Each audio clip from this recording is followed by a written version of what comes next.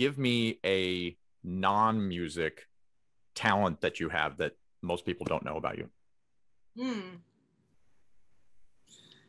Ooh, non-music talent would be that I consider myself a very good, I'm laughing, just reasons totally unrelated.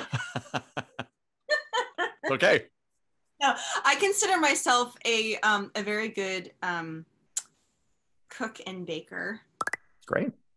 And again, which is funny, it's like the whole music therapy thing, meeting someone with where they are. For me, it's like similar to the music, like meeting people in the moment musically. I'm that type of person that's like, tell me what your preferences are, dietary preferences, whatever. I will study and find the best. I'll look at a recipe and I'll know whether it's going to be good or not, and like cater to that specific person's thing. Anyway, so I consider myself a good cook and baker. What's your go-to stuff? What do you like to cook and bake? I love I love vegetables, like the Mediterranean, Middle Eastern, baking. I mean, everything.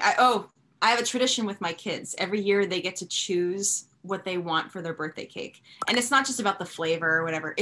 It's the design, like the character or what they want. And I will like, I'll make my own fondant. I'll like get the 3D like cakes and like shave it down and like outspend. That's awesome. Like making them some epic birthday cake that they may or may not even, care about. Well, they'll look back and see photos. They'll care. Trust me. So you're one of the few people I know who actually knows how to work with fondant. Yeah, knows. Yeah, it's not my favorite. I've always said that fondant doesn't taste like it looks it like it should taste.